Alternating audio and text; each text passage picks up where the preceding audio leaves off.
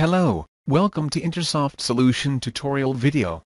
This video will show you on how to use WebTextEditor integration with WebSpellChecker and WebFileUploader for a first-timer. First, create a new website using Intersoft empty website project template. After that, switch to Design View. Because this tutorial is running in File System, we need to add WebSpellChecker's dictionary. You can find WebSpellChecker dictionary inside Intersoft Solutions folder that has been installed in your computer. We also need to add several images for WebTextEditor's media gallery. For starter, we have 3 images and all them is put in Images folder. Now, drag WebTextEditor to Web Form. Then, open WebTextEditor's properties.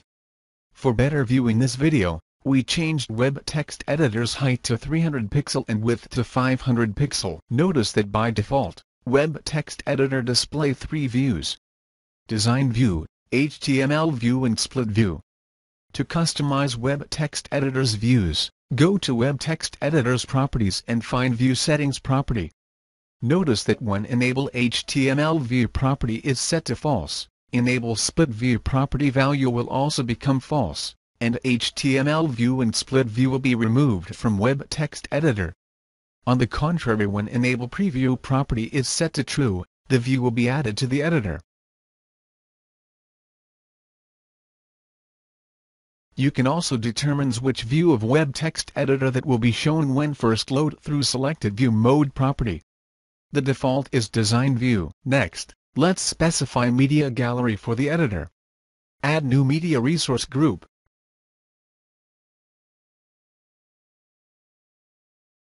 Named it Resource 1 and also set the resource group name to Resource 1. After that, add new resources for Resource 1 group and set the resources' properties value. Set Allow User Upload property to true to allow images to be uploaded in this resource. Set the Names property to Images 1, Texts property to Images 1 and set the resources URL to our Images folder path. Now, everything has been set. Save and view the result.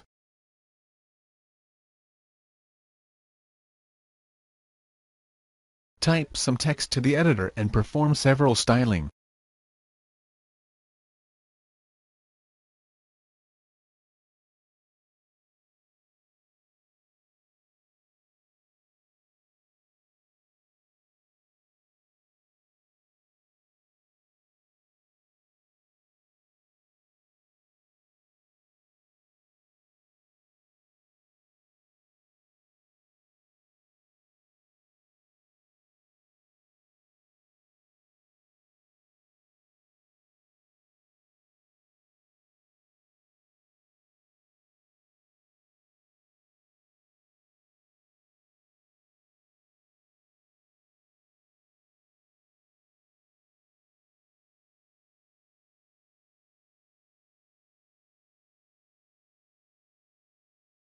Now let's see the modified text in HTML view. Notice that there is a special toolbar command that can be used in HTML view. Go to Split View. Notice that the editor's toolbar will change based on the focus view, design or HTML. Back to Design View and open Media Gallery.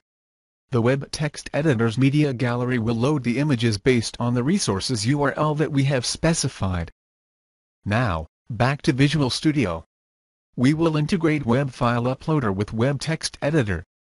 Open the editor's properties and find FileUploader's settings and set the Enable property to true. Save and view the result. To upload file from WebTextEditor, open the editor's Media Gallery and click Insert from Computer button. A FileUploader callout will appear. Select File then click Upload Files button. A green checks image will appear to indicate that the file is already uploaded. Notice that WebTextEditor's Media Gallery show the new image files that we just updated. Back to Visual Studio, notice that the new file is already in WebTextEditor's Media Gallery folder. Now, we will integrate WebTextEditor with WebSpellChecker.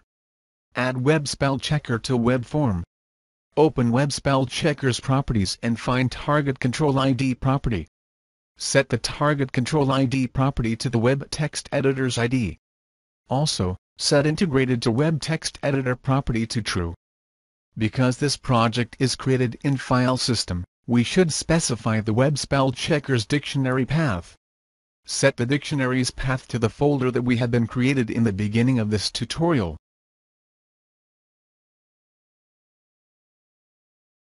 Save and view the result.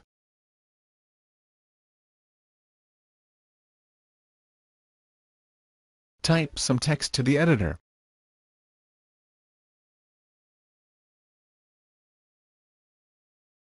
Oh! There is a typo. Since we have WebSpellChecker integrated in the editor, click the spell check button and pick the correct word. Notice that there is a status information in editor regarding the spell checker action. With simple settings, you can now easily create a web text editor and integrate it with WebFileUploader and WebSpellChecker. Thank you for watching Intersoft Solution tutorial video. For further information, you can visit our website at www.intersoftpt.com.